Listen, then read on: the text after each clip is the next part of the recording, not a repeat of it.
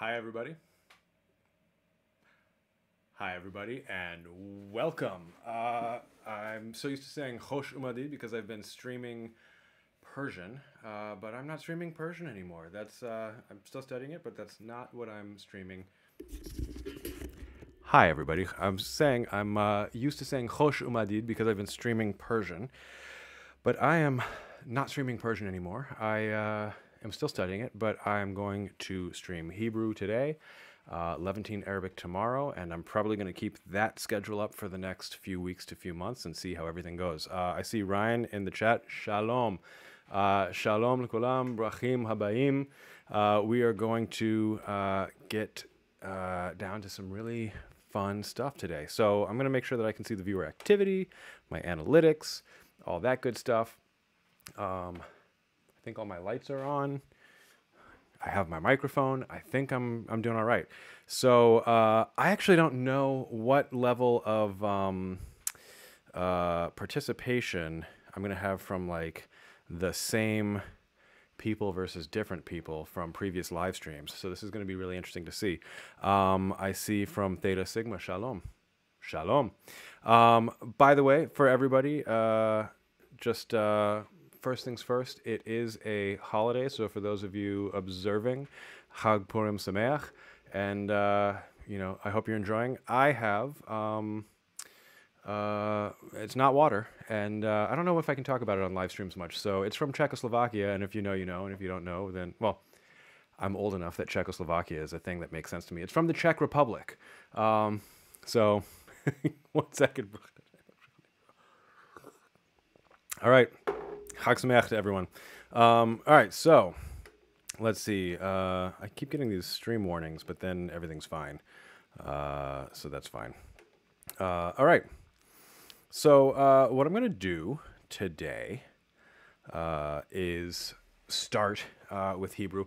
Now, I have, I think I put it in the description, but I'll put it in the chat. I have a link to the textbook, the updated version. I'm going to be using Tzippi Littleton's Colloquial Hebrew from Routledge, the colloquial series. It has some errors. It has some shortcomings. It leaves some things to be desired, but it is also one of the best things that I've seen out there for Hebrew. And frankly, I just really like the Routledge colloquial courses. I'm going to be using the first edition on PDF because I have that on PDF, but I did buy the second edition. The second edition has some updates. It has some good things.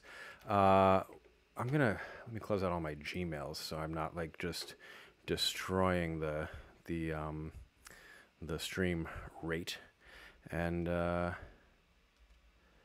then let's see. Google just destroys everything. And I'm going to drop a link in the chat for anybody who wants to follow along. I think that's actually the Colloquial Arabic link. So let me drop the Routledge Colloquial Hebrew. And there is no need to follow along. There's no need to buy anything.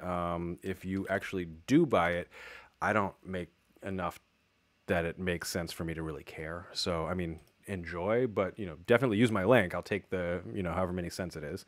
But, it's not like I'm not here to sell books for Routledge. If I want to do that, I'll sell my own book once I publish with Routledge. So let's see. That sounds like I'm advertising a book. I don't have one. All right, so for anybody who is interested in following along, that's not how you copy and paste. This should be a link to an Amazon affiliate link. So let me hope that that's right. For some reason, my mouse is going slowly. I think that's just a battery issue, but I can use my trackpad. So welcome, everybody. I see a comment about getting tattoos in Hebrew, always a fraught subject. Yeah, let's see. I'm going to share my other screen. And we're going to go. We're going to get into this. Now, first of all, Hebrew, like I said, I'm using the first edition of the Colloquial Hebrew course. What the first edition has that the second edition doesn't have that I actually really like is the Hebrew English glossary and the English Hebrew glossary. For some reason, the second edition got rid of this, and I had actually got the second edition in part because I wanted to study on Saturdays and not use electricity, and this is not in it, so I may have to like print it out or something. That's the only difference that I think is sort of a shortcoming. The rest is actually great. So let's see. I'm going to go. Let me actually just talk a little bit about Hebrew first. For those of you who are unfamiliar. So I assume everybody here is familiar with Hebrew as a language. It is in the Semitic family, which is a family of languages that does something unusual that no other family does, which is that it has a templatic morphology. What that means is a lot of words have like 3 consonants that impart some part of the meaning, and then you fit vowels around, and what vowels you fit around the consonants changes the meaning of the word. So it's not like, you know, I have a syllable and then I add another syllable and then I add another syllable and I add things on the beginning and the end or into the middle. It's literally like the syllables are different, but the consonants are the same. So it's a very cool kind of thing. There's a long history there. There's theories as to how that arose, that, you know, some are more compelling than others, but it's definitely very different from other language families. I have in the chat, why are you learning Hebrew? I have a variety of reasons for learning Hebrew, but the main one is I just really like it. I actually didn't used to, but that's, you know, I thought it was like, I thought modern Hebrew was like Klingon. I thought it was like a conlang that was made by like really overzealous people, and it turns out none of that's true. Hebrew has been, and this gets me back to the history, Hebrew's been continuously spoken and written for about 3,000 years. Now, it was not the everyday language of the Jews following, like, I don't know, about like by about 200. But it continued and continued on as the lingua franca, the way that everything was written, the way that people, you know, wrote letters to one another, made legal decisions, studied, communicated across different communities. Like, it has been in continuous use for basically ever, as far back as we have like writing and stuff. So it's pretty cool. Now I will be doing. So I gotta take my hoodie off. I taught at Truman State University in the fall. It was fun. So go Bulldogs. But yeah, we'll be doing Levantine Arabic on Mondays for the most part as well. And we're gonna solve the Middle East, you guys. Let's do it. I've been really actually quite nervous, quite wary of teaching Hebrew on here, studying Hebrew on here, talking about Hebrew very much on here, and same about Arabic. And I decided I'm not going to worry anymore. And I'm going to talk about language, talk about culture, and be a voice for communication, cross-cultural communication, understanding, and shalom. I see in the chat, it would be interesting to know how Hebrew has changed and evolved, and it is way more than I can get into here. I'll be touching on some of it because the writing system and the way things are written, you know, has historical elements to it, and there's historical changes that kind of impact the present. But it's got a long and interesting history. I should probably just make a full-length YouTube video about it. I see discussion of a neat and aesthetic alphabet. There's some really good Hebrew calligraphy on Instagram, and that world is very cool. So let me see. I'm going to get my stuff together. I'm curious, for those of you, I mean, I see some names that look familiar. I see some names that are less familiar from previous live streams. So I'm just curious. Drop me a comment in the chat and let me know if you watched any of the Persian live streams or if the Hebrew live streams are your first. Just so I know, you know, what I'm working with here. All right, so Hebrew, the complete beginner's guide. I will not be doing all of this because I feel like that might be some kind of copyright violation. Although I will say this particular textbook, you can't actually, it's hard to buy in the first edition. So, and I am giving you a link to buy the second edition. So Routledge, if you're watching this, I'm you know, encouraging people to buy your books. This is, I'm not going to spend a lot of time on reading and writing in Persian. I actually just focused on transliteration in Hebrew. I can't do just transliteration. It would be irresponsible. but especially with the templatic morphology, like it would just be extremely irresponsible. Um, but I'm going to kind of balance them. I think that it's really useful to use transliteration in languages that you're studying that use a different script. And the reason for that is that it's one less thing to worry about. It can be a bridge to using their writing system, but it's also, I mean, we all want to like have cool writing systems. I studied Chinese in university basically at first because the writing system is so cool, and then later, got into Chinese culture, like all sorts of stuff about Chinese. But like, I understand the draw of a cool writing system is what I'm trying to say. But as far as the science of learning goes, it is much easier to have something that you already know and understand, that you see visually, that you memorize. Like, it's so much easier for me to memorize words when I have transliteration involved. Now, Hebrew, because of the templatic morphology, because of the root and vowel system, I find that it's actually really helpful to, look at Hebrew as Hebrew, because you're going to miss certain patterns if you don't. I see, Omer, Hebrew is your first live stream. Good to see you. I see. I'm learning Greek while you learn Hebrew in the background. If this were Hanukkah and not Purim, I have something to say about that. All right, I got a few of the first, a few who've seen others, so we're gonna have fun. Watch a video about fake polyglots and saw that I advertised the stream. This is gonna be fun. All right, so. I have studied a little bit of Hebrew. I am not expecting that you all have. If you are following along, my goal for this is for people who are learning Hebrew to get things that are going to be really useful for them, for me to be able to study and develop as myself, and then for anybody who's doing neither of those, like you're not studying Hebrew on your own, you're just kind of interested in it, to see how a linguist might think about learning a language in a way that's a little bit different, and how I approach these textbooks, because textbooks all have their flaws. They all have their challenges. So it's the textbooks, it's how we go about actually learning, memorizing, retaining this information, and hopefully everybody gets something out of this. But please do feel free to leave me questions if you have them. And one thing that I want to say, so you should see here, reading and writing Hebrew. Yeah. I'm going to kind of skip around in the textbook because I'm not trying to teach you directly the whole textbook. That would be, I think, boring for everybody. So if you're unfamiliar with Hebrew, what you do need to know is that there is an aleph bet, which sounds a lot like alphabet. That's for good reason. There are 22 letters, and historically they had different sounds than they have now. They all represent consonants. Including the silent ones. They used to be consonants. I see, hello, I'm finally here during the stream. All right, good to see you.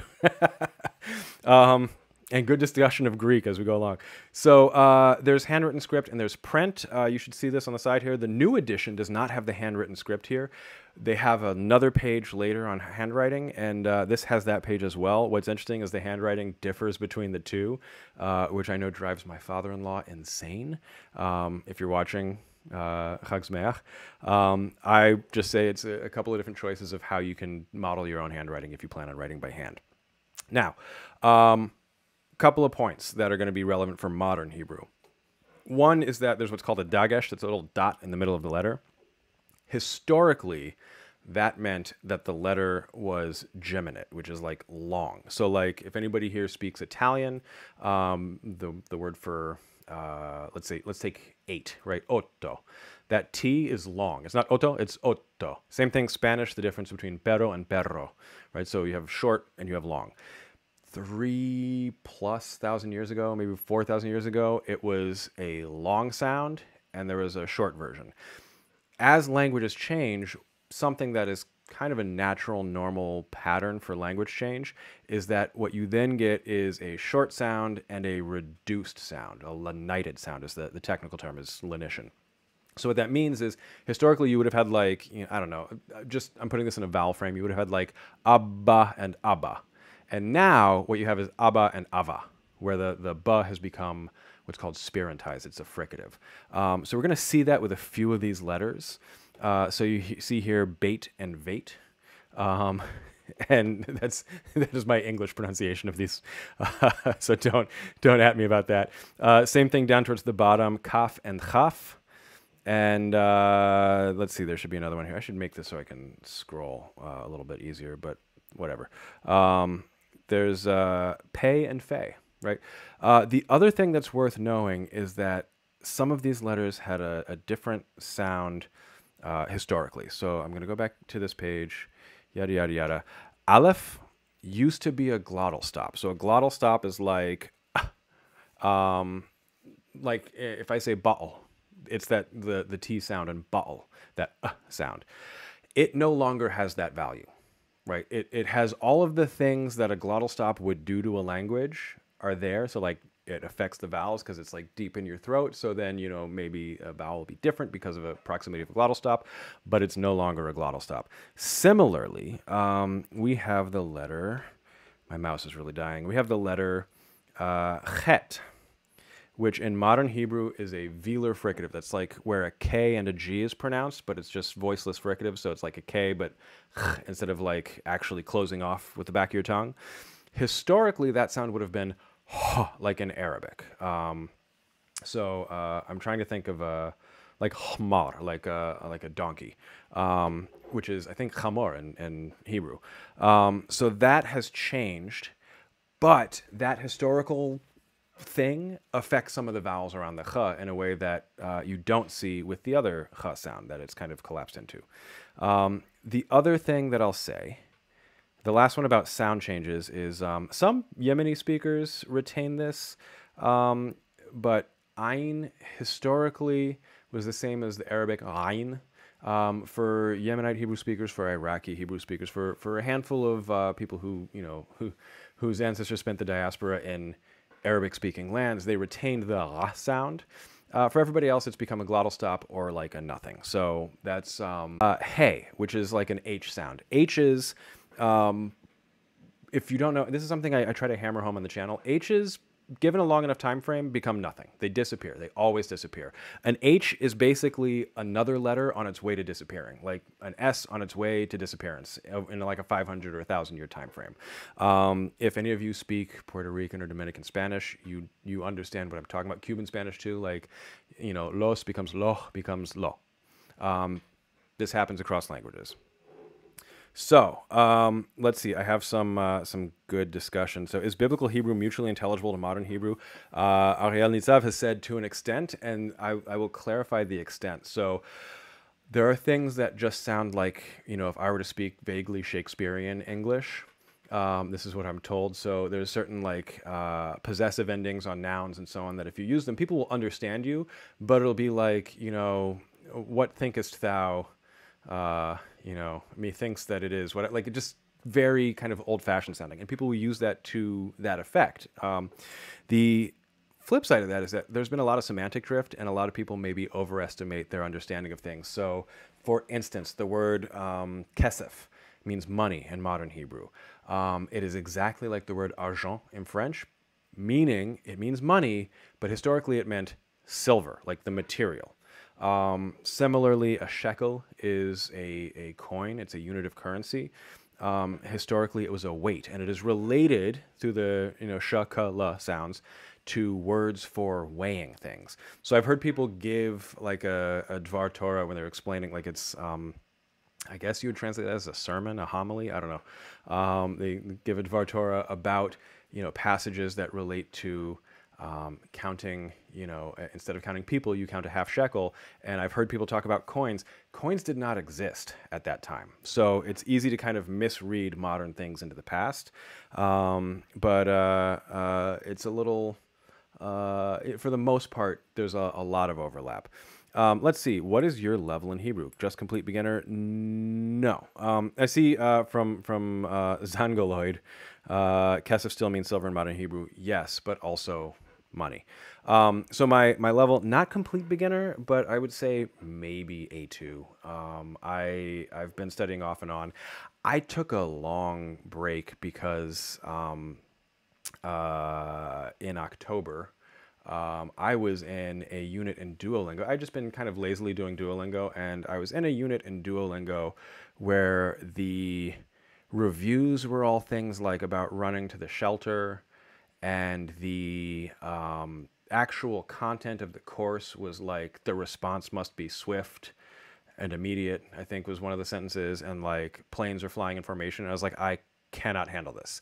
So I took about 6 months, and now I'm back to studying seriously, but I'm not using Duolingo right now because I cannot handle that. We may see that material here, but we're going to have like sort of fun touristy stuff in this particular approach. So that's my, hint of darkness for for this. Which, by the way, Chag Sameach, if you're following along. All right. I have Hamantaschen, but they're in the other room, and I've already eaten way too many. Last thing you need to know is some of the letters have final forms, long forms, and I see that Duolingo bit is a yikes. It's a major yikes. So the longer form, this is kind of an interesting development in the history of writing. Hebrew writing was invented before the concept of writing down vowels was invented. And it's a templatic morphology, so the vowels kind of seem a little extra anyway. So it wasn't until like 700-ish AD that the Masortim added dots for vowels to indicate what the vowels are. One of the things that actually really, really helps in separating words when you just write words when there's no spaces, because nobody was using spaces at that time. Spaces, periods, like those are new inventions that are fantastic, but like you go read a Greek document from back in the day. There's no spaces. There's not even a uniform direction of writing the thing. Same thing for anything in cuneiform, any of that stuff. So what Hebrew has, which is cool, is that some of the letters you see chaf, mem, nun, fe, tzadi, they have final forms, which basically tells you, hey, this is the end of a word, which is a really, really helpful thing when you're not spacing words out. So that's fun. Are the final forms related to the way Arabic changes form depending on position? Yes. Yes. Same concept. All right. This talks a little bit about Dagesh. I don't know if I used the word spirantization before. In biblical Hebrew, it's referred to as begad kafat, which I find hilarious. In modern Hebrew, there's only 3 letters that are affected, and you see this beit, chaf, and fe, as opposed to ba, ka, pe. So beit, kaf, and pe. There's different things that affect when one is spirantized in modern Hebrew versus in biblical Hebrew. So biblical Hebrew, it's like if it comes after a vowel, even if it's a different word, even if it's a different morpheme, whatever, it gets spirantized. In modern Hebrew, not so much. The rules are a little bit different. And so it's worth kind of memorizing as we go along. I do really like Tzippi Littleton's approach here, where he says, how do you tell between sheen and seen? It says you're reading right to left. And so if you're reading right to left, the sheen is the one on the shore, and the seen is the one by the sea. I use that on a regular basis. It is actually really helpful. So that's all I want to say about the writing system for now. I think if you want to learn Hebrew, then it's a great way to do it. I've already started adding a little bit into my Anki deck. Now, a quick note for those of you just joining, the way that I like to study this stuff, I try to outsource the memorization. I, for years, did not do that. I would grab the book, I'd look at it, I'd look at it again, I'd try to remember it, I'd try to remember it when I'm walking around, I'd just try to memorize it. Now I outsource that using flashcards. I use Anki, which is a software that does spaced repetition. You can use whatever you like. You can use physical flashcards. You can use spaced repetition that's, memorized, whatever the exists out there that you like, or you can do whatever works for you. I like Anki. Let me rephrase that. I think Anki is effective. I actually loathe Anki, but I do it regularly. And it does spaced repetition for flashcards. So I'll be making some of those as I continue, but I've already made a few with my wife for the first couple of chapters here, so I probably won't be making them. What I will tell you is if you are studying Hebrew, notice here, it says the vowels, hatnuot. That's a Hebrew word. Might as well learn it, right? It can't hurt to learn hatnuot. And what I would do, let's see if I can actually do this right now. What I would do is pull up the Wiktionary page, for instance. I think you should all see this now. I have a slight delay because I need to be able to moderate comments. So I'll know in a moment if it shows up. And yeah, there we go. And what I'll do is take the word What is this? Tnuot. So I use the QWERTY keyboard because I am lazy. I'm trying to make this as easy as possible for me. And I will type it in. So it's new, and then it's got the ein in there. When I'm memorizing this stuff, I actually think of it with the ein. So I think of this as tnuot, but I don't say it that way because that would be ridiculous. So tnuot, plural of tnua. And what I might do is make a flashcard where the front side is tnua. Let's see, is that correct? Yes, okay. Where the front side is tnua, the back side is vowels, or vice versa. I might say like vowel. I'll do a picture that evokes vowels for me. I just Google it. And then I would, on the flip side, have the Hebrew, transliteration, and possibly pronunciation. I can go to Forvo. You can record your own voice if you want to, but that's what I do. It's now. I think that's the simplest way to do it. And I would do another one for tnuot, especially if it was an irregular plural, which it's not, but I would definitely do that. And then just continue along. And you'll notice the Wikipedia also had the word for consonants. That was already in this page, so I would have. In the textbook, I would have added that as well. That's itzur and itzurim. So, one thing I must tell you. Biblical Hebrew had 8 vowels. Modern Hebrew has 5. The author of this textbook is a modern Hebrew speaker, a native speaker of modern Hebrew. English has like 18 vowels. And so for some reason, textbooks all really like when you have something that's like, like the sound in thus and such word, okay?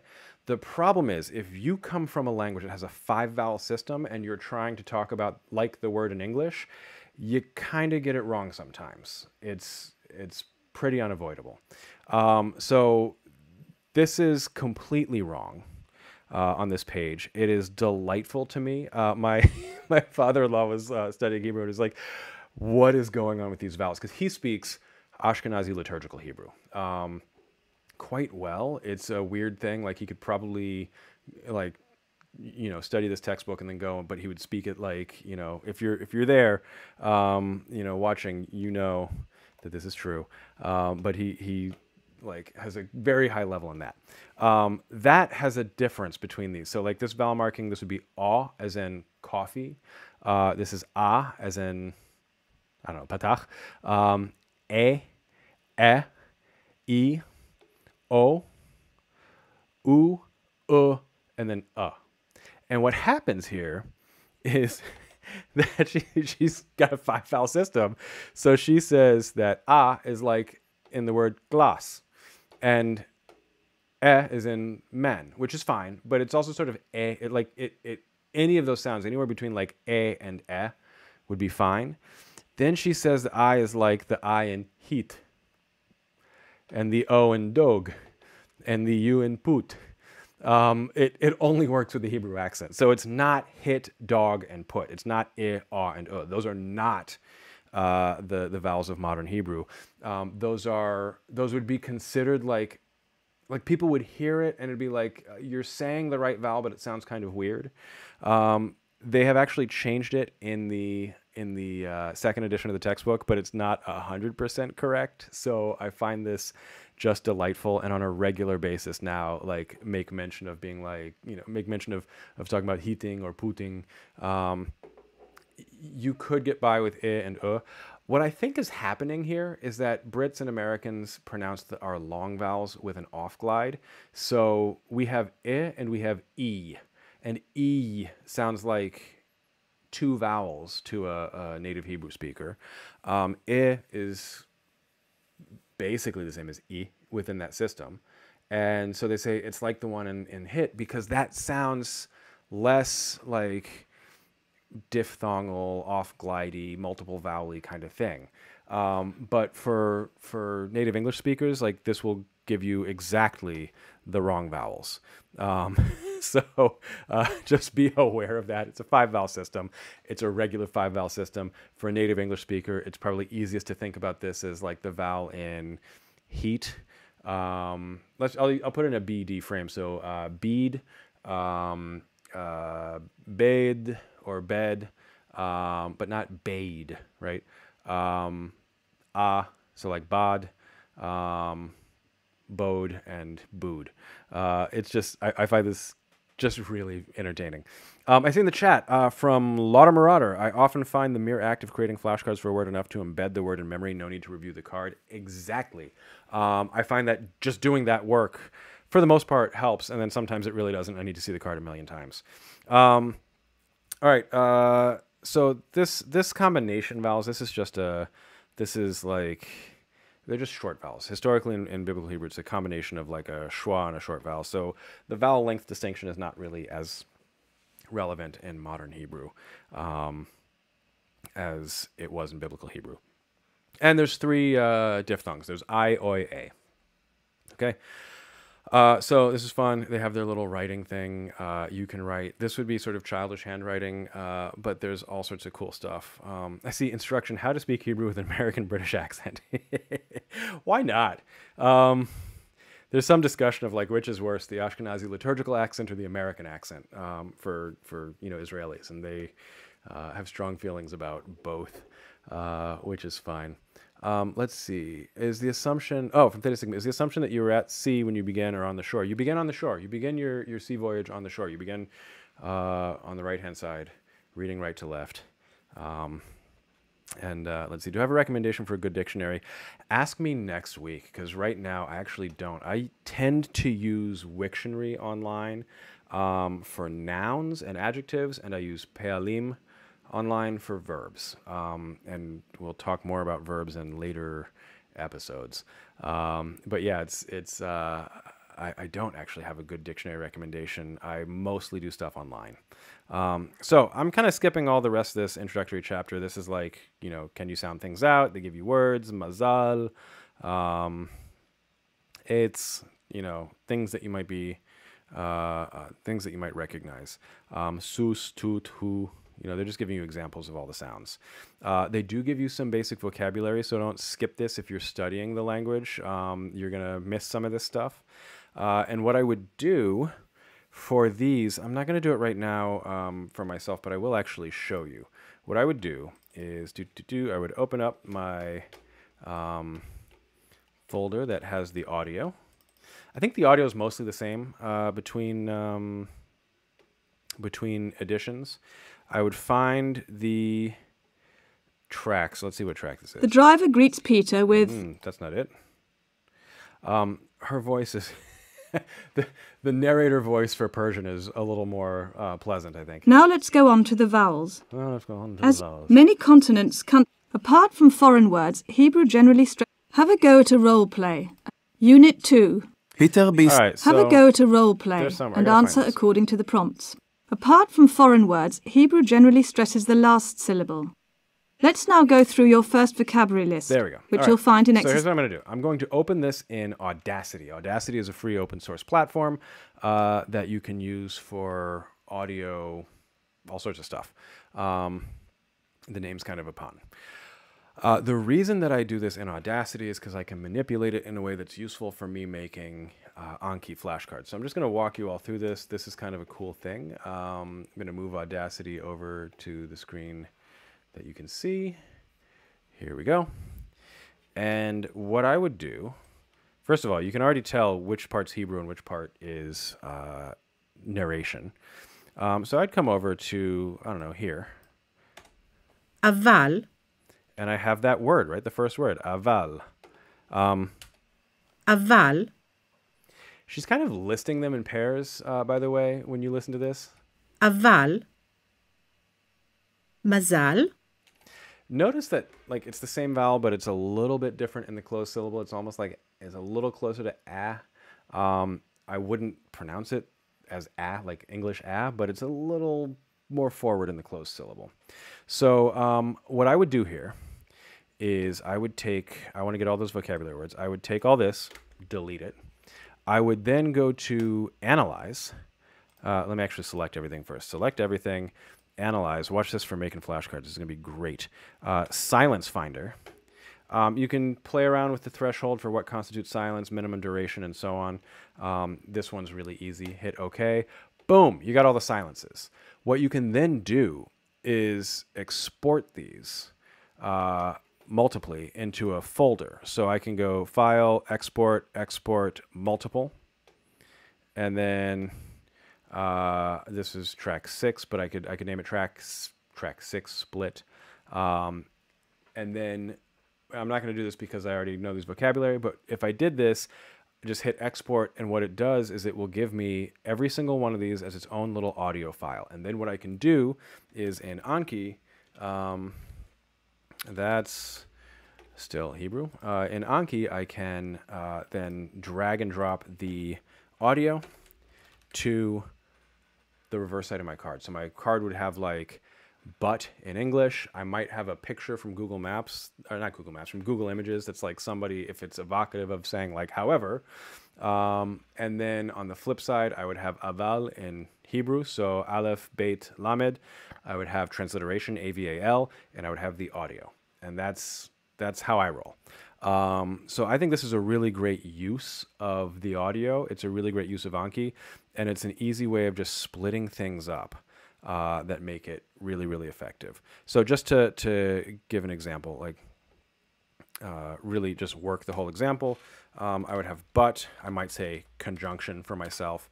I would go to, I would go to some sort of image search. So do I dare search for but? Probably not smart. Let's find out. But.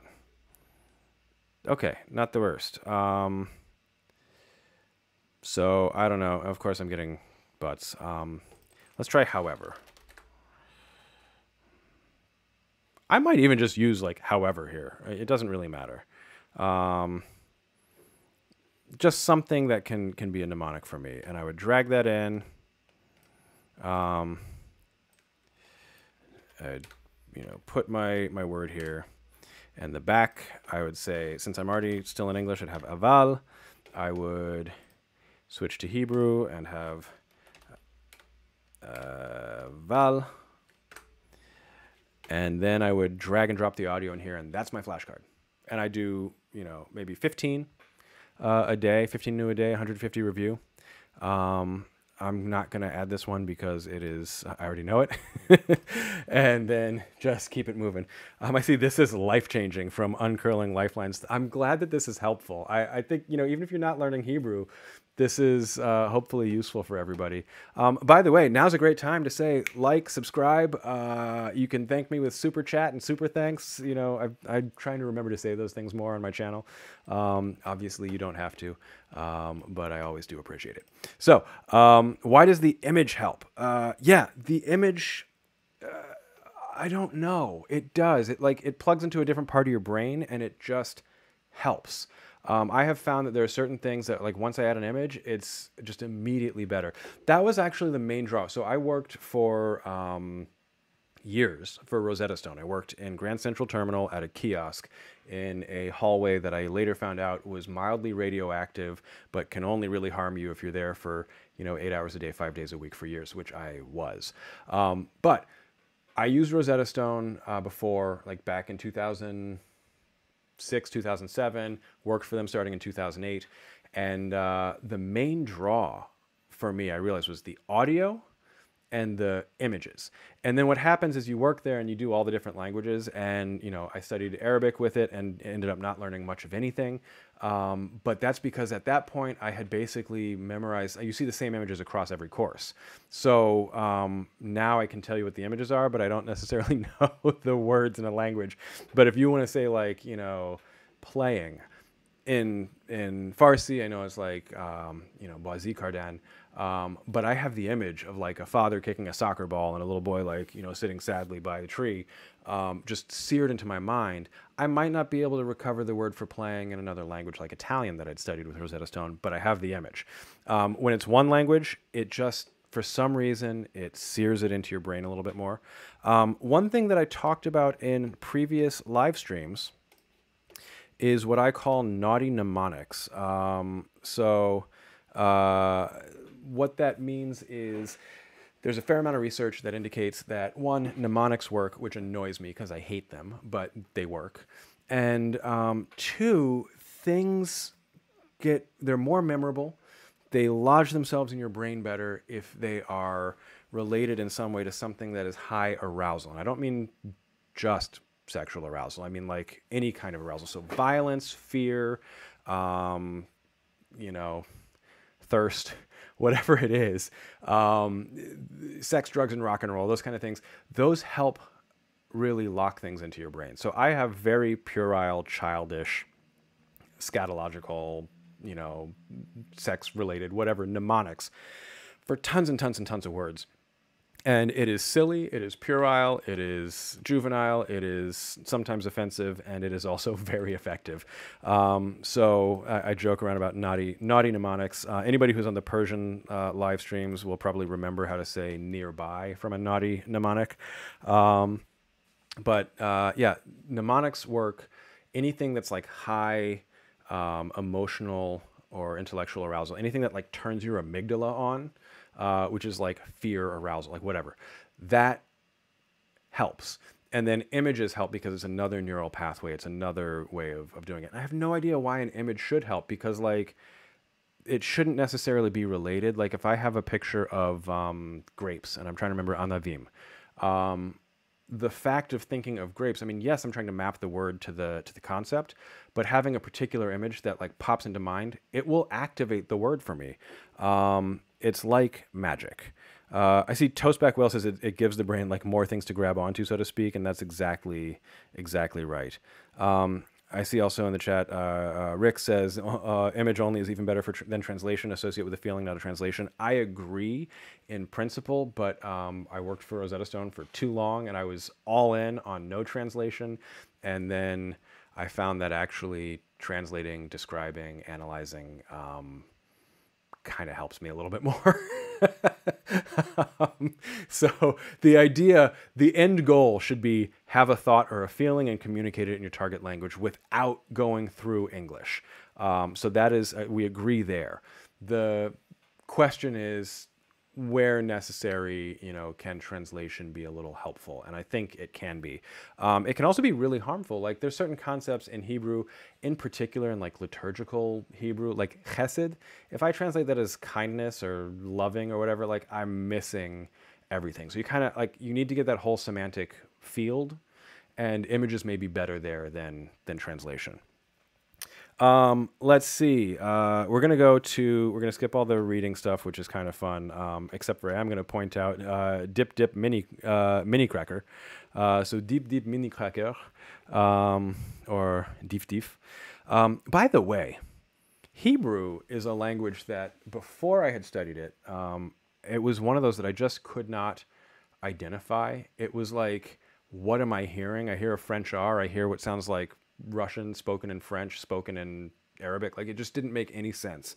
And if you can make a French R, then the modern Hebrew R is going to be useful to you. I have a pet theory about this. Historically, it used to be Ra. This is known. When it changed is up for debate, but there's I think a convincing dissertation that somebody wrote a couple years back that kind of puts it at around 200 AD.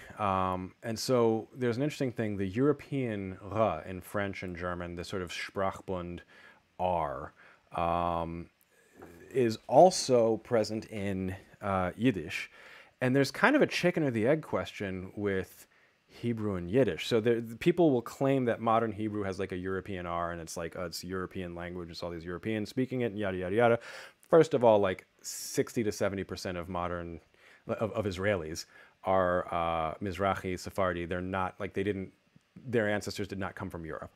But second of all, I have this kind of, I mean, I can't prove it. This is not linguistically valid. This is not published anywhere. This is my like thought experiment. One, the ras just become ras, so that can happen independently, and that's probably the most likely explanation. But I also kind of wonder, like, could it have been like a Hebrew influence on like Yiddish in the marketplace affecting German and French? Like, I don't. If you know about this, it's leave me a comment, but it's something that I think about. Like, I stay up at night thinking about this. So chapter 2, you're following, with the excursion is over, we're following Peter Green. I see Gunpick says your R is unvoiced. Do you mean mine or I don't know. So there's also a lot to say about like how the R is actually realized. So it's not really like a ra, except for when people are speaking really carefully. There's some interesting corners of the IPA that you have to start using to describe Hebrew. So if you're using this textbook, here's how I would do this. What I recommend is not doing it in order. So first thing, what I did with the Persian textbook was actually like set myself, I'm going to do this many chapters and this much time and like look at it. But whatever you're doing, like whatever your pace is, let's take chapter 2 where Peter arrives in Israel. It says, in this unit you will learn. Pay attention to that. That's what we're going to look at. Second is what I would do is not go, okay, dialogue 1, let me listen, let me read it in Hebrew. Okay, here's transliteration. Okay, here's English. What I would do is look at the vocabulary first. Don't dump it into Anki yet. Just look at the vocabulary first. And we have things like nehag monit, so taxi driver, slicha. Taxi driver, by the way, nehag monit, I would absolutely have De Niro on my flashcard. Like, hands down, it's going to be like, you talking to me? That's my nehag monit. And I might even think like nehag monit, like, you talking to me? That's how my brain works. You have Baruch haba, you have, basic terms, malon, achshav, right now, bevakasha, sheket, bevakasha. And then what I would do, I looked at these words, then I would read the dialogue in English, so I know how they're going to fit together. Then I would read it in the transliteration and listen to it. And then later, I might actually listen to it and read it with the script. And then once I've done those things, what I would do is divide up the audio. I see you guys see my screen. I have some peculiarities of Mississippi speech. That's an 1893 book. It is really interesting, but it's not what we're talking about. All right, so I would divide up the audio. I would take track 8. Unit 2. Peter בישראל. Peter arrives in Israel. Dialogue 1. Peter Green has arrived in Israel and is met at the airport by a taxi driver who will take him to his hotel in Tel Aviv. Chaim. סליחה, אתה מר גרין? כן, אני פיטר גרין. שלום, ברוך הבא לישראל. Okay, so first of all, what I might do on this track, because this is super duper annoying, is I would take this noise profile. Here's an extra tip for Audacity. I would then analyze it. I would go to Effect, Noise Reduction, Get Noise Profile, select all. Actually, first of all, I'll delete her talking because that actually doesn't have the noise. Right, select all. I can hit Command R and it'll just redo the noise effect. And look at this. I have less noise in my flashcards. I don't need to have a background that's pretending it's Tel Aviv Airport. סליחה, אתה מר גרין? כן, אני פיטר גרין. שלום, ברוך הבא לישראל. עכשיו למלון שרתון בתל אביב, כן? כן, בבקשה. אתה מלונדון? לא, אני לא מלונדון, אני מאוקספורד. אוקספורד. אתה פרופסור? לא, אני עיתונאי. All right, so I'd just be breaking these up, dumping them into flashcards. I could use Forvo or Norfix or something for the pronunciations and all that. And that is how I would actually learn this stuff. But, I might listen to it once or twice or 3 times through to just, listen to the dialogue. When I'm making flashcards, I'm not going to try to make it so it fits the dialogue. So if it's like ani itonai, I don't care if it relates to whatever I did before. I just need something that's itonai. What I might also do is look up the feminine. So itonait, I believe. I'm stressing it. I probably shouldn't have contrastive focus in English. But itonai, itonait. I see a really good question and a couple of really good questions in the chat. So let me do this. So one person says some dialects of Iraqi Arabic have a guttural R. Yes, that's awesome. And some dialects of Hebrew have an apical R. So, it's interesting. Let's see. It says, to my knowledge, Hebrew is still spoken with a rolled R until a few decades ago in some places, but in others, no. And the change to the uvular R happened around between 200 and 700 AD. There's discussion in the Gemara about like which is the proper pronunciation. And like I said, I maybe I'll find it. I'll link it afterwards in the comments, or I'll share it next week or something. There's a great dissertation about this, like tracking when it happened. All right, does learning modern Hebrew help with learning biblical Hebrew? Yes, but one thing that I would recommend is if you want to learn biblical Hebrew and you don't really care about modern Hebrew, a couple of good books, but this one's easier, but less nuanced. This is Learn Biblical Hebrew 2nd edition by John Dobson, and this is the one that I teach from in the class that I teach on this, the shiur that I teach on this, which is Thomas Lambden, Introduction to Biblical Hebrew. He taught at Harvard for a long time. It is aggressive, and it's like being a philologist's grammar, but it's really good. And I think I have Amazon links to those somewhere, like on my website or something. I can always find that before the end. So then I got to another question. Christopher Ptak, tell me if I'm saying that right. Are the H's in Zay and Atah pronounced, or just there to indicate there was an H, there was a hey at the end? They're not pronounced. The transliteration is inconsistent here. And that's actually a really important point. So there are 3 instances in which, by the late biblical period, Hebrew had added vowels. One is yud. So like in slicha, actually slicha is a good example of 2 of them. One is this long E sound. One is vav for O or U, and often at the end of a word. Also sometimes like a va sound now, but it was wa in biblical Hebrew. So like elav would have been pronounced like elau, which is very weird to hear. And the other is hey. Now, hey sometimes was pronounced as an H, but for the most part was just indicative of a vowel at the end of the word that wasn't E and wasn't U or O. So it fills in for like A or A. So here, slicha. You'll see this in like to see things, ro'eh, ro'ah. You'll see this in like to drink, shoteh, shotah, ani shoteh, ze lo ma'im, l'chaim. Ooh, I feel like it's getting stronger. But the H is there, the hey is there in Hebrew just to indicate that there's a vowel there. It's either A or A, usually. And then in the transliteration, a lot of people just add that in the transliteration. So she has KH for cha, and then the H here, this is not pronounced. It's not slichach, slichah, atah, margreen. You would sound like you're, out of breath or having some sort of problem. And you'll see things too, like apostrophes used here. The apostrophe use here is just indicating that that's a clitic. It's not like Tel Aviv. It's Tel Aviv.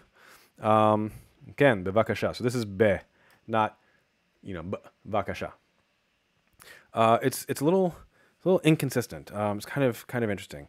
I see here some other discussion. Overlap between modern and biblical. Yes. Okay. What would I do if I wanted a Yemenite accent? Learn Arabic.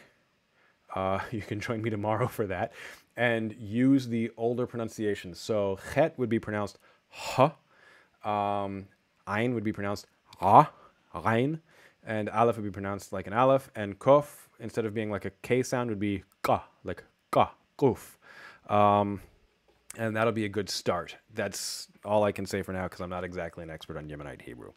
So this is like very, very simple at the beginning. And you'll notice, what are they teaching you? They're teaching you obviously greetings, basic stuff, hotel, right? Taxi. These are, professor, journalist. These are sort of important things. And then they teach you, I'm from this place, this and that. So cultural note, greetings, great. Language points, the noun sentence. This is like many languages, everything from Russian to African-American English, but definitely Hebrew. In many cases, languages allow for the deletion or just not having at all any verbal copula in the present tense. And so you have, look at the sentence, Ani Peter Green, and that is I, Peter Green. Not I am Peter Green, not I was Peter Green, not I will be, just I, Peter Green. So that's the present tense with verbal copula.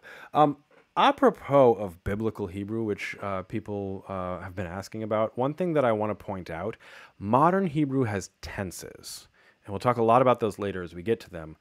Biblical Hebrew did not have tenses. It had aspect. And there's arguments about how exactly to think about the two verbal forms. Many scholars refer to the two verbal forms as the suffix form and the prefix form, rather than taking a strong stance on, like, is it perfect, imperfect, is it perfective, is it, like, what kind of aspect it is. But the bottom line is, one is about sort of completed actions, and one is about actions that are ongoing and not yet complete. And that can be in the future. I will be reading a book. That can be in the past. I was reading a book. That can be in the present. Modern Hebrew, the present tense derives from the gerund. So, like, running is a thing that I do. Or the participle, like, I'm trying to think of the best way to explain this, but it's like not the regular verb form. That is where modern Hebrew got the present tense. That's why the present tense in modern Hebrew verbs, which we'll see in a moment, only has 4 forms instead of all of these, like first person singular, first person plural, second person singular feminine, second person singular masculine, second person singular, second person plural feminine, etc., etc., etc., etc. So it's just worth knowing, if you are using modern Hebrew to study biblical Hebrew, you're going to have a weird sense of what's going on, because the conjugation of verbs looks the same, but it means completely different things. And that change started in like 400 BC, and it was basically done to like what it is in the modern sense by like the medieval period, like the 1600s. So it's very, like, you can't just read the Tanakh and expect that it's going to be, that modern Hebrew has you understand what the verbs actually mean. So they talk about questions. How do you make questions? They talk about negation, using lo, which is very easy, and then inseparable prepositions. Now, I want to address something that my wife asked, and I thought this was super interesting. I'm assuming, because nap time started right when I started this, that I can go for a little while longer. So I'm going to continue a little while longer. For those of you who are new to the channel, I'm referring to nap time for my daughter. So I think I'm good. But there's an interesting thing here about the inseparable prepositions. So there's la and ba. I don't even think we've gotten here in the text, but to thee and in thee, instead of leha and beha, you get la and ba. The H disappears. This is a change that happened like 3,000 years ago. Now, H's disappearing is a thing that I keep trying to hammer home. That's like what happens in languages. The H's disappear. So that change happened like 3,000 years ago. A different change with H's is happening in modern Hebrew right now, where all of the other H's are basically disappearing. So it's worth listening carefully when you learn the definite article like ha, meaning the. Nobody says ha. Very few people say it that way. You have to be listening for which is kind of a challenge. So it's worth listening to that. The other thing, in terms of listening skills, is that a lot of word final T's are slightly aspirated, at least to my ear. What that means is that we native English speakers tend to hear them as like the beginning of a syllable, because that's the only place where we aspirate our T's. But it means that we syllabify Hebrew wrong, when we hear it spoken quickly, if we're not like really on our game or familiar with the vocab. I see. Which is harder, French or Hebrew? For an English speaker, Hebrew, hands down. The French, for those of you who don't know your history, conquered England in 1066 with Guillaume le Conquérant, with William the Conqueror. And we have tons and tons and tons and tons and tons and tons and tons of words from French. It's also not super distant as far as like European languages go. It's obviously a Romance language and not a Germanic language like English is, but it's like not that different. Hebrew, templatic morphology, there's not a lot of overlap with words. Like there's just not, like, it doesn't give you as much. It doesn't even give you the vowels. You can't even read for pleasure and like learn new words that way if it's not voweled. So let's continue. Dialogue 2. They give you some more stuff. Good evening. I'm Peter Green. Right. This is exactly how I would do it. Is like either vocabulary or the English first. So, pleased to meet you. I'm Boris, and this is my girlfriend Sonia. Where are you from? I'm from England. Yada yada yada. I'm going to look at these. Erev, Erev Tov, Naim Meod. These are like formulas that you would use. I see Tal go on saying what's going on with H in Hebrew nowadays is painful to witness. And Ryan said, like the H in hôpital in French, exactly like the H in hôpital or the S in hôpital, which is why there's a little hat on the O.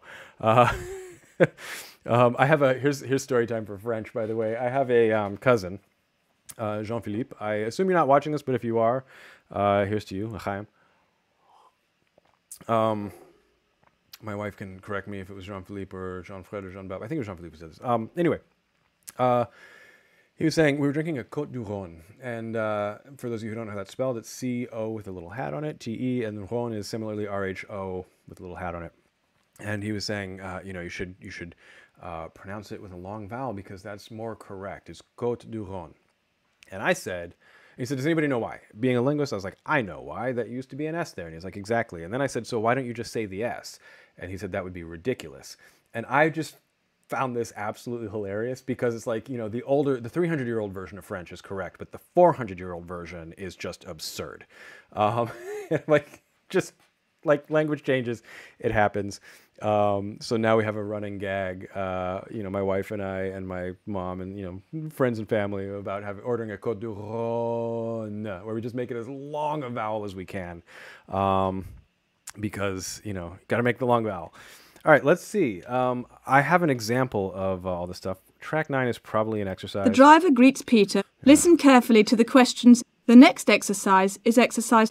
I feel like she's just talking like, I just want to go, like every time I hear her, like, the next exercise. Dialogue 2.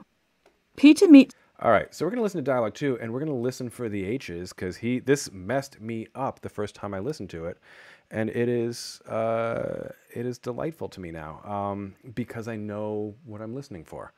So let's do this. She's going to introduce it. We'll just do Dialogue 2. Peter meets some Israelis in the hotel bar later on that evening.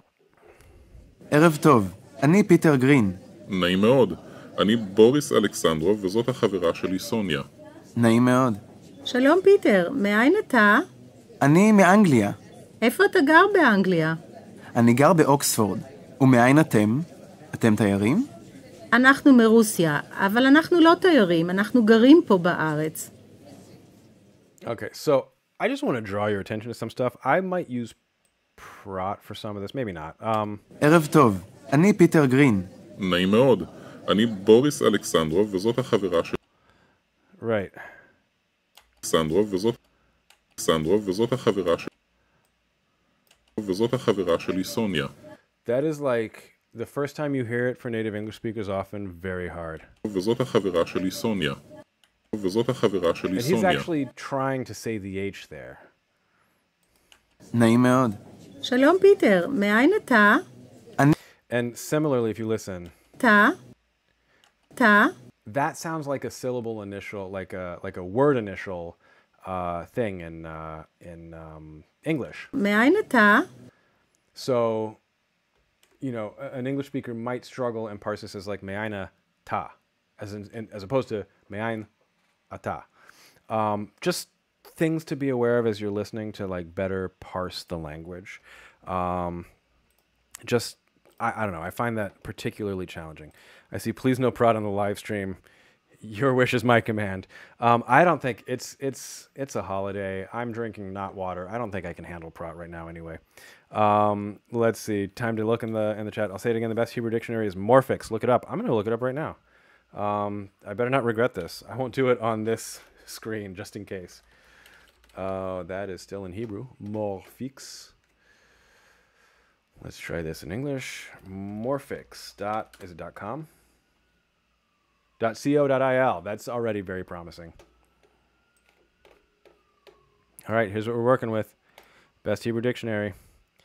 Can we have English, please? This already looks very useful. So let's do hotels. Why not? The reason I do that is because they teach Malon. Duolingo teaches Beit Malon and Bate Malon. But here we go. Malon, Beit Malon. Does this have the plural?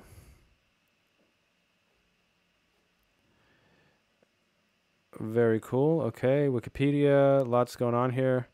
There's a lot going on this site. Do we have a plural? Because the older version of this book teaches that the plural is malonot, which is unusual. This looks like a pretty useful tool. All right. Me'ayin is archaic. They actually mentioned that in the textbook. People say me'efo. Me'ayin is like from whither do you come? I think Belgian French still lengthens vowels when they have hats, but not entirely sure. I parse that as when the Belgians are wearing hats, they have longer vowels. So they say Côte d'Iron, Côte d'Iron. But yes, I take your point. Me'ayin is archaic. No problem on the live stream. You got it. Memnun oldum. I think, yeah, sounds similar to Turkish. My Turkish pronunciation is going to be awful. I apologize.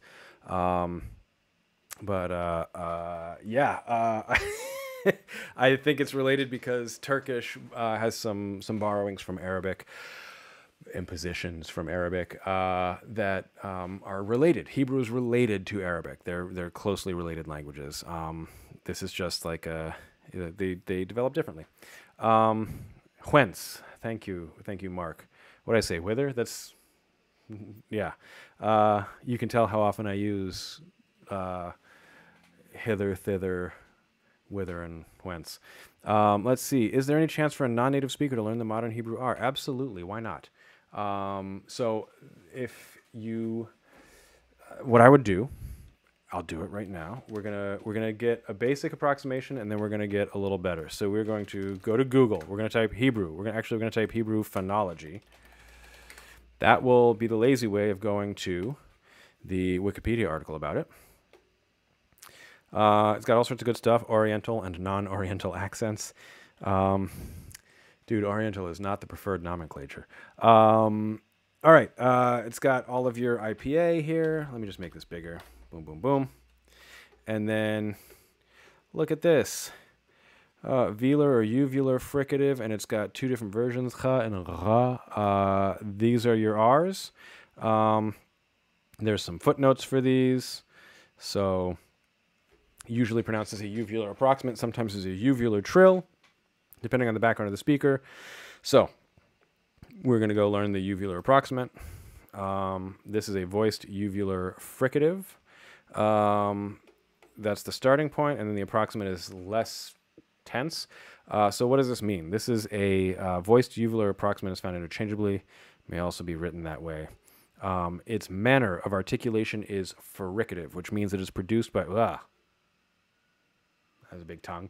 It is produced by constricting the airflow. Constricting the airflow through a narrow channel at the place of articulation, causing turbulence. In many languages, it's close to an approximant, which means just less friction. The place of articulation is uvular, which means articulated with the back of the tongue at the uvula. That's the little dangly bit. Its phonation is voiced, which means the vocal cords vibrate during the articulation. It is oral, which means air is allowed to escape through the mouth only. And it is central, meaning you don't direct things laterally like an L. The airstream mechanism is pulmonic, meaning it is you use your lungs. So that's a description, where you make it, how you make it, but what does it actually translate to? Ra, ara. I might listen to it. Ra, ara. That's my best approximation. You can try yours. You may find that you're going like ra or, I don't know, ra, or whatever it is. In which case, I would recommend recording yourself, recording this, and then just Ra, ara. Now, this is just IPA, like the International Phonetic Association version of this. Ra, ara. That sounds more like Hebrew. Ra, ara, ar. So ra, ara, ar. Practice that. Play the audio of yourself back and just try to like rinse and repeat. And by rinse and repeat, somebody said gargle some mouthwash and then do it less so. So yeah, and then rinse and repeat. So and then ra. And everything in language change is always just, whatever you learn as the formal way of doing it, just do it less so, and you're gonna have like the cutting edge way of doing it. Who asked that? Praha. Hopefully that answered your question. And then it's just practice. I will not say by any means that my Hebrew accent is going to be like native sounding or fluent sounding. My plan is to be fluent, intelligible, and I'm fine if I sound like an intelligent American who just sounds better than the other Americans. So I don't say like A and all that stuff. Because I'm studying Georgian on and off, and they have the same sound, but in literature it's transcribed as GH. That's exactly how it's transcribed in Persian as well. I like thinking of these as a GH sound personally. If I'm gonna use that instead of an R, because R we tend to go ra ra, that kind of stuff. It's not as helpful. How do you handle learning gender in Hebrew? That's a great question, and I will get there. In like, how about now? Different languages have gender. Hebrew has 2. Zulu has like 14. Some people say 17, but it's really 14. So gender is not sex. It's not the sex of an item. And if any of you have watched my overly long video on pronouns, you'll know that I have lots of thoughts on gender and language. But the thing to recognize is that gender, there's 2 genres. And genre is related. I think it's easier to think of in terms of genre. And what it does is it categorizes nouns and then helps you keep track of what's going on in a sentence, because the adjectives that go with one noun or another noun, they agree, they take on endings or whatever, so they have to match that noun.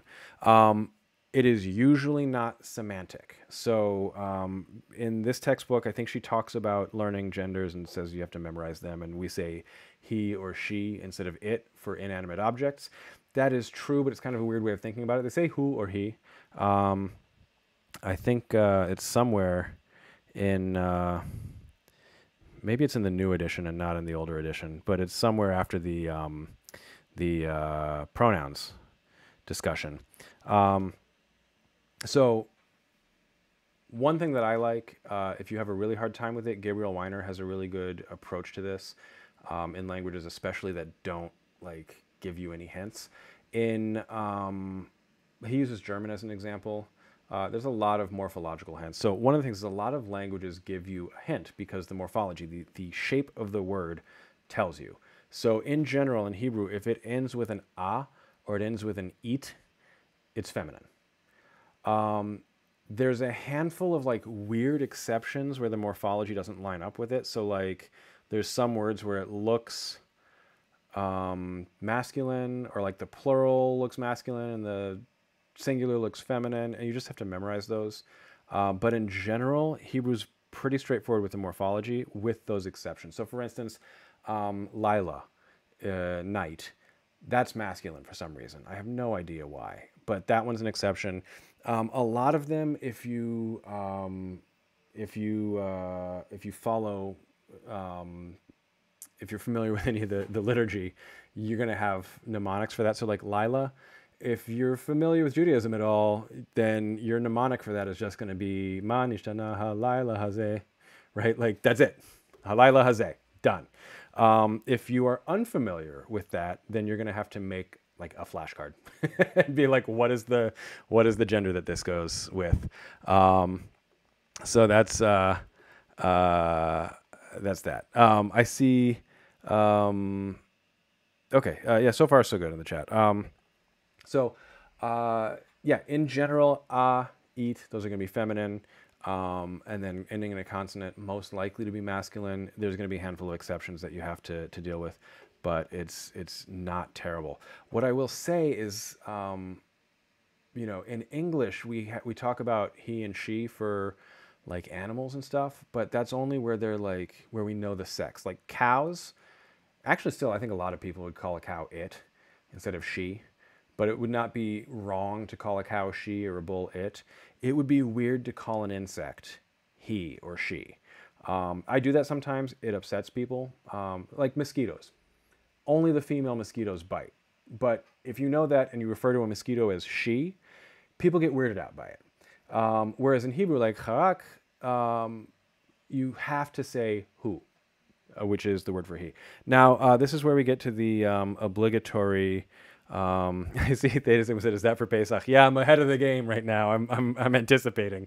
There's actually like another one for that's a day-to-day thing is like the word for year. The plural looks masculine, but it's actually feminine. So the adjective is feminine. So like shanim tovot, like the like good years. So I honestly just like that's how I memorize most of them. Is just having something with an adjective. All right, here's where we get into the obligatory. Like Hebrew pronouns are hard for English speakers because he is who, she is he, who is me. Like it's just the way it is. And so the pronouns sound Egyptian, which is neat. Yeah, it's related, man. It's Arabic huwa, right? Like same thing, him, hen, for the feminine. Now, a couple of things here worth looking at. So who, he, anachnu, you, and then so the plurals here, atem, aten, hem, hen. Notice. What is you? It's at, ata, right? The masculine has this suffix. First things first, that's an exception. That's kind of a mess. So ata looks like it should be feminine. In other languages, it would be feminine. In Hebrew, ata is masculine. So that's just an exception you have to memorize. It pops up everywhere. You can't avoid it. So you need to know that. At is the feminine. Now look at this. The plural is just at with M for masculine, N for feminine. The third person looks exactly like the third person, who and he, but with M and N tacked on. So we can morphologically decompose these in a meaningful way where like third person is H, right? Ha. And then you have the masculine, feminine, and you have masculine, plural, feminine, plural, and those plural markers are exactly the same as go on the second person. Like it's a system where you can break it apart.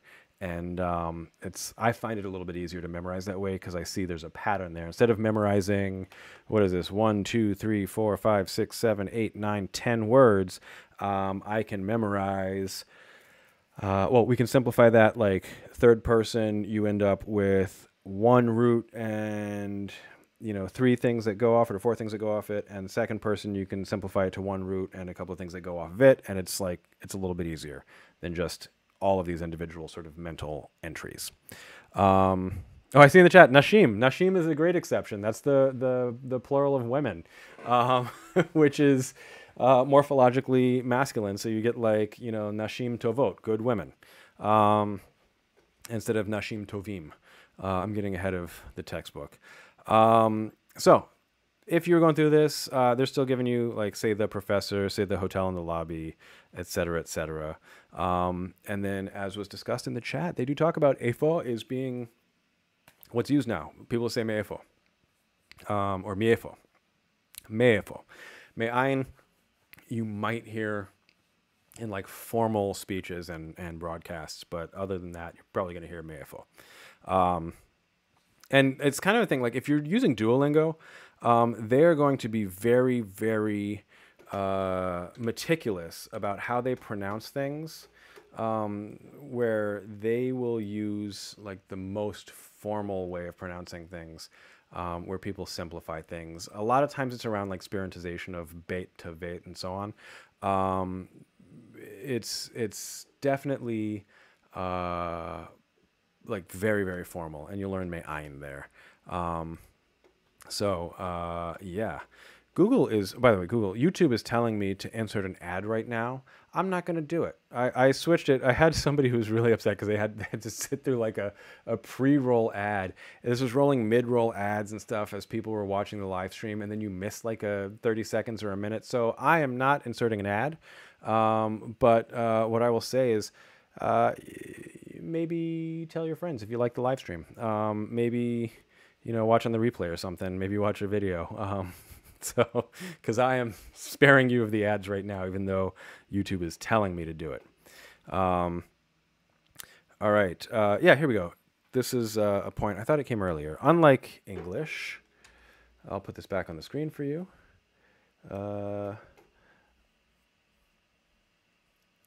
Unlike English, ooh, that's a good comment. I'm gonna read in just a moment.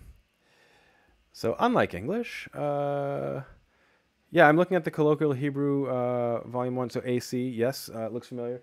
I think I left this way up in the chat, but it's if you want to buy it, I have a link for version 2, which has some corrections. I'm looking at the first edition. It's pretty good. I like it. So they say it never refer to anything as it because there isn't an it, so it's either he or she, depending on the grammatical gender. And just remember, it's grammatical gender, not the sex of a creature. Although those do tend to line up in animals like cows and whatever. You'll find it helpful to remember that names of countries and cities are always feminine, as are the words for country, eretz, and city, ir. So there you have it. That's, I think, a really good thing. Let's see. Funny that English people say in feminist context herstory instead of history. Well, in Hebrew, the feminine aspect is already embedded. I see. Historia.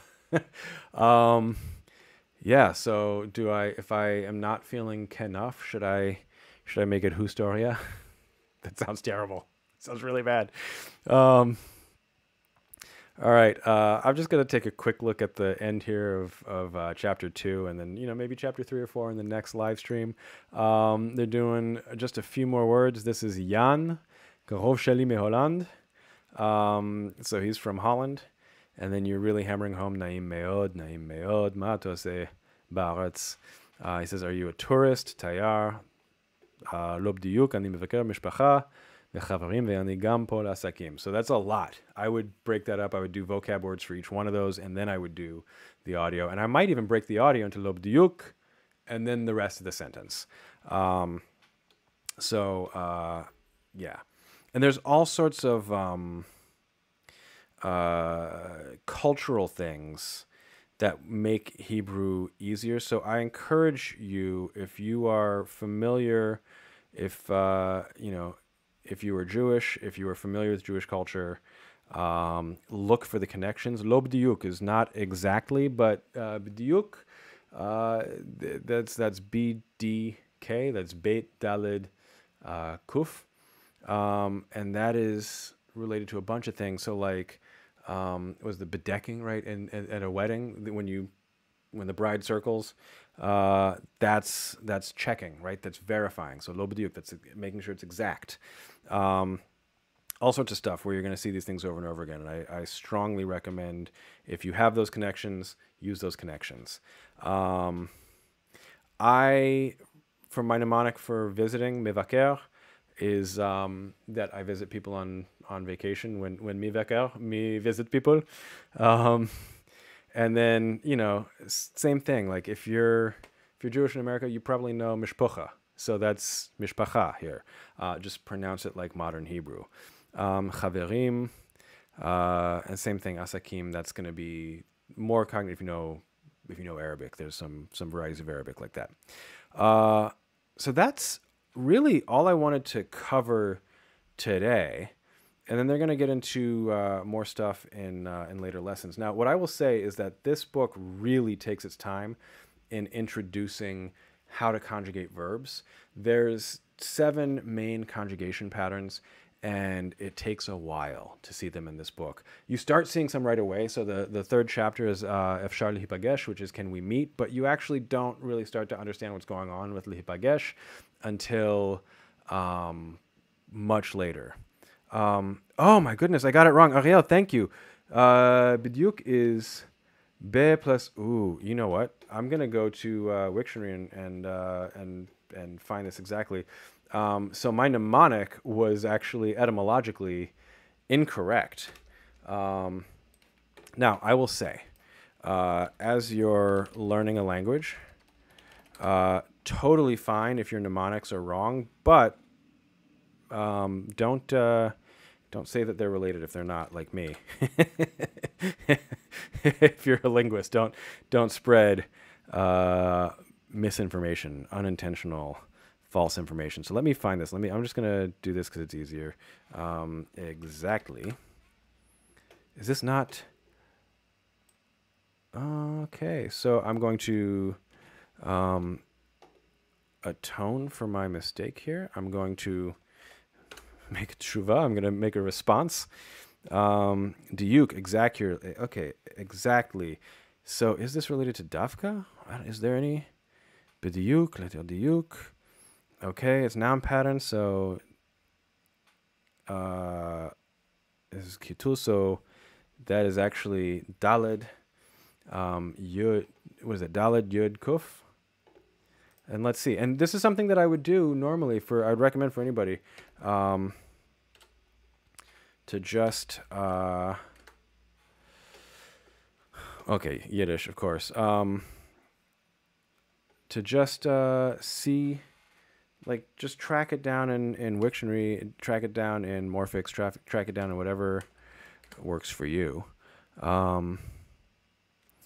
But really, like, this is going to help make those connections as well. That's not how I want to do this. Let's try Duke as well. I'm just going to kind of play around here. Film or sheet, so that's not correct. That's dekak, like dakika. Oh, so I'm getting some good stuff in the discussion. In Aramaic, diuk is davka. That actually sounds interesting. Another thing that is worth noting is that there's loan words in modern Hebrew going all the way back to like biblical Hebrew, loan words from Greek, loan words from Aramaic. You're going to get a lot of things there that's interesting. So Gan said, it's lamentable that modern Hebrew textbooks introduce words that are virtually never used in daily life. This out of to whom did you give it? Me'ayin is one of them. Yeah. They do, to their credit, say that you're more likely to hear me'efo. And let me ask, for those of you who are native speakers, if I said me'ayin, would you be like, oh man, this guy's like, would it be better for me as a non-native speaker to just come in and say me'efo? Or would you be like, he doesn't know the technically correct way of doing things. Like, he should go back to school. Same thing, like if I say lilbosh for wearing something, instead of like, le'arkiv, mishkafayim or something. Like if I'm not constructing my glasses, if I just say I'm ani lovesh mishkafayim, would that be normal, or would that be like I really should have said le'arkiv? I see people will laugh. And which one? And done. Purim Sameach l'chaim. Oh. Don't say me'ayin. Okay. Yeah, you got it. Okay. So I won't say me'ayin, I'll say me'efo. This is part of why I like live streaming, is because I get like immediate corrections, immediate feedback. This is delightful. So I'll say me'efo. Should I say ani lovesh mishkafayim, or should I say ani markiv mishkafayim? I hear Lil Bosch is more casual. So in a formal situation, I should probably say le'arkiv, but in an informal, I could get away with Lil Bosch. What about socks? Do I lovesh garbaim, or do I, gorev garbaim? I'm waiting. I'm not going to end this live stream until I get an answer to that question.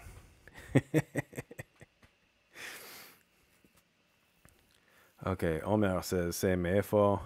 Ani lovesh mishkafayim is weird, but ani sam mishkafayim is good. Ooh. So multiple verbs, but okay. So Mark says you're still expected to wear the specific wearing word. Okay. And Gan says, say sam. Ani sam mishkafayim. So sam is like to put, right? To place, but not like the other word for placing something somewhere. Le'aniach. And I gorev my garbayim. Okay, this is good to know. You might think, as a native English speaker, like, okay, if we can get away with me'ayin, then we can get away with Lil Bosch, all the things. But I have to shoe my shoes and sock my socks and construct my glasses, or put my glasses, place my glasses, lasim. And what? Can I sam my kova? for those of you who haven't gotten here in your study of Hebrew, it's sort of inside baseball, but the idea is there's all different words for wearing things. Like we say wear in English, but in Hebrew they have different words for whether it's a hat, whether it's a ring, whether it's a watch, whether it's a shirt, whether it's your pants, whether it's your socks, whether it's your shoes. The Israeli guy here is definitely helping out. This is the best. All right. Amazing. All right. Well, use the most simple and idiotic choice of words, some. I love it. Do you all concur with Gan? Just some, everything? Ask them how to say dress up. I've heard that word 10 times a day and still can't recognize it perfectly. Dan wants to know how to say dress up. I can lachbosh kova. Okay. To dress up. Is that like Dan, I think I need to cool it on the Czech plum beverage here because you said you've heard the word 10 times a day for dressing up and still can't recognize it perfectly. And I was about to ask you, why have you heard the word for dressing up today? And then I remembered it's Purim. So I guess I'm well on my way to not differentiating between Mordechai and Haman. Boo. All right, so yeah, I'm gonna wrap this up, but I do want an answer for Don here. How do you say dress up? You can type it in Hebrew, you can type it in English, you can give us vowels if you want. I guess Hebrew transliteration, and then I will probably wrap up because there's a Hamantash in the other room with my name on it.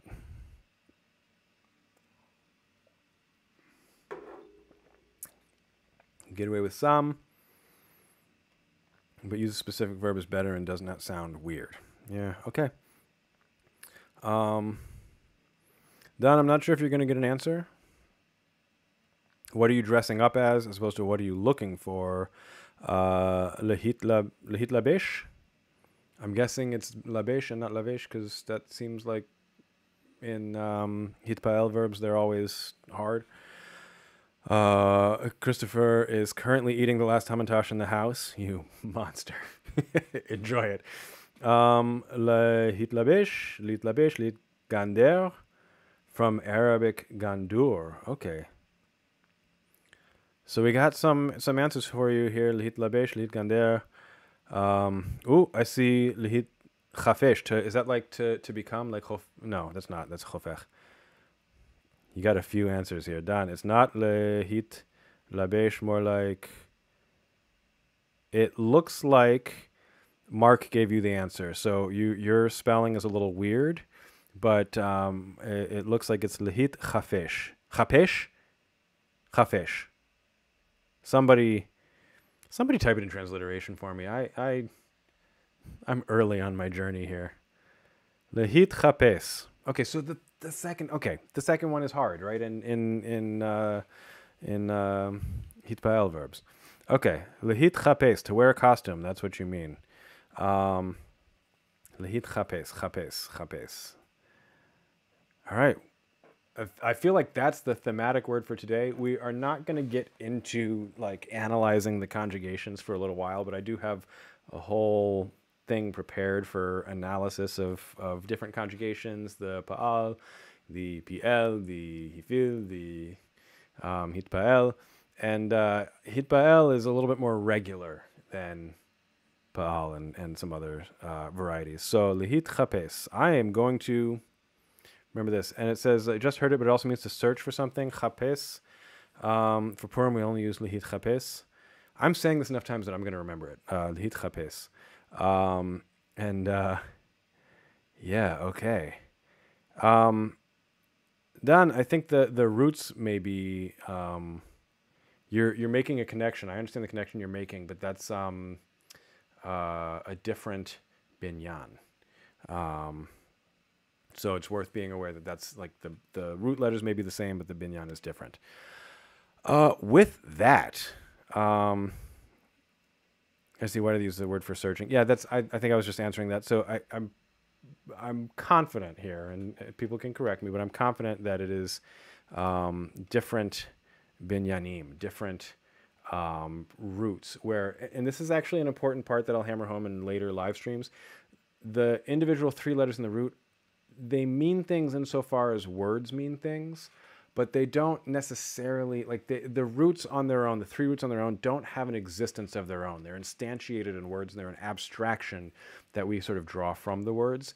When it's a different binyan, sometimes they're all related, like clearly related, and sometimes they can have really dramatically different meanings. If you can get a hold of this book, How the Hebrew Language Grew by Edward Horowitz, it does a really good job of talking about like things that are related and like sometimes distantly related, or how they're related by like, you know, a history of meaning changes with different structures, which I think is a really good way of thinking about these things. But I think the main thing to recognize is it's different structures, and therefore those roots might have a different function, different meaning in those different structures. So lehitchapes, to dress up, and that's the word for the day. That's the theme for Purim. So that said, I've been on here for like an hour and a half, and I think it's time for me to get moving, because it's you know, late in the afternoon. Nap time's almost over. Plaga Mincha's already passed, I think, here in the East Coast. So I am going to go. Thank you all for your time. I'm going to be doing this most Sundays for the next little while. I'm probably going to be doing Arabic most Mondays for the next little while. It'll be Levantine Arabic, not Fusha. I have stories about my study of that for years, and how a Palestinian American woman convinced me to stop studying Fusha, and I just dropped Arabic for like 10 years. I'm going back to it now, but we're going to have some fun. So thank you all. I'm going to reiterate all the learning tools and everything, and you're going to see a very different textbook with a very, like, within the same series, which is kind of interesting. So I had a lot of fun. I hope you all had a lot of fun. And until next time, Litraot and Chag Purim Sameach. And, you know, there's going to be a fun journey together. And hopefully by the holidays, I will be speaking in Hebrew. Maybe I'll make a YouTube video about the whole process. So thank you all. Go out and, you know, be happy. You're commanded to be happy today. So go out and enjoy the rest of your day. And I look forward to seeing you all soon. Litraot.